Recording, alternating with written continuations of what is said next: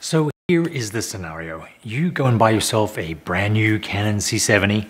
You put a nice fancy Canon lens on it. You shoot at 𝙍𝙐𝙬𝙄 for the maximum dynamic range. You put middle gray at 32%, as Canon recommends, and you put the footage into your computer and apply the official Canon 𝙍𝙐𝙬𝙗 LUT. And you end up with this. And you think to yourself, this is not particularly good looking footage. What went wrong? Why are other people able to get such a good result out of this camera? And yet my footage looks kind of flat and dull and a little bit grainy. Today we're going to look at why the footage that comes out of the Canon cinema cameras, if you follow Canon's guidelines, doesn't look very good and what to do about that.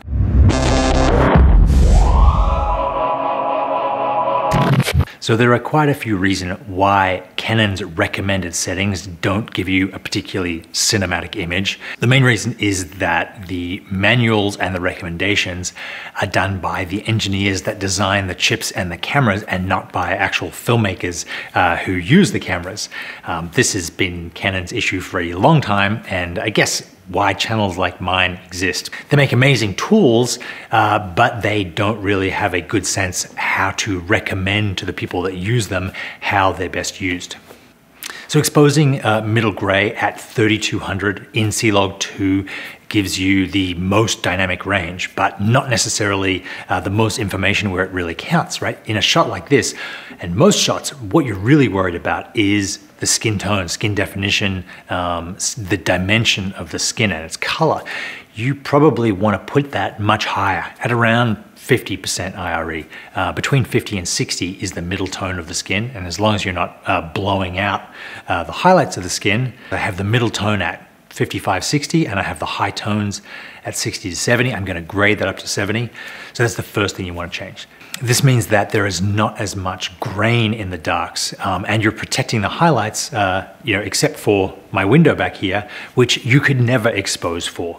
There's no way that you would, if I exposed for this very hot window back here, the rest of the room would be totally dark. If I then brought in more lights to match the window back there, I'd be squinting like this because I'd need like 5,000 lux in here. LED would be burning through the softbox. And it takes experience to say, we're not going to have a completely exposed HDR footage here. We're going to let hot things be hot, we're going to let dark things be dark, and we're going to concentrate on what really matters, which is the information in the person's face, which is what we really want to capture.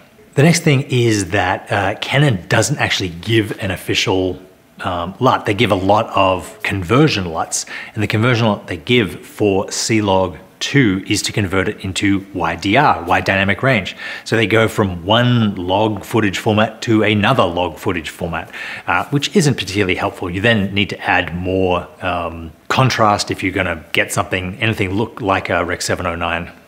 The next thing is that Canon's LUTs are just trying to get you to a neutral image. They're sort of a starting point.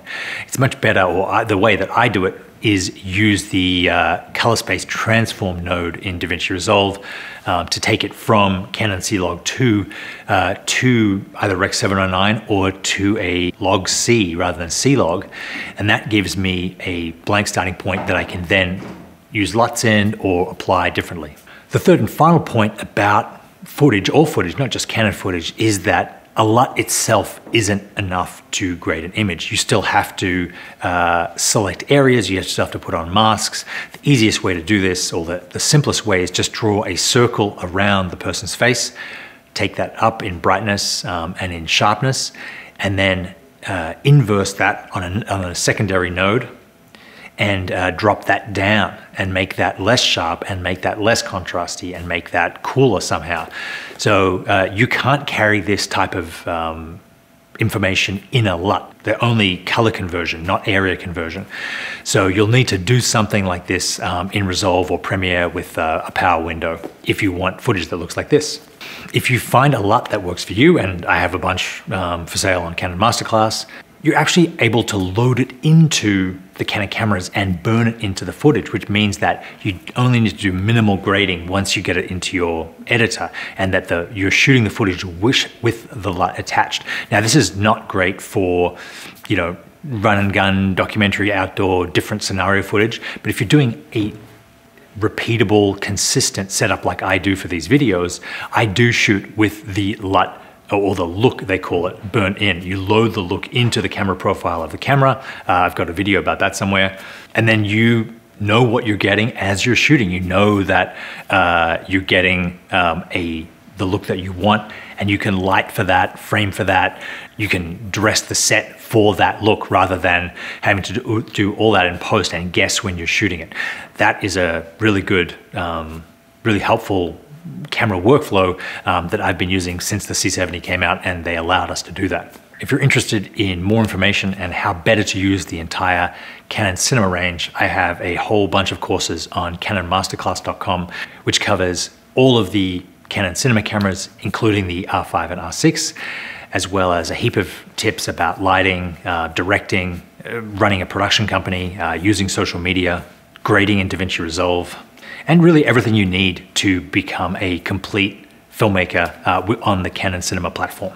You can buy individual courses or stream the entire site with Canon Masterclass Unlimited for just $14 a month. That's a quick little video about why your Canon footage may be underwhelming you if you follow Canon's own guidelines, and what to do about that. Thank you very much for watching. I will see you next time.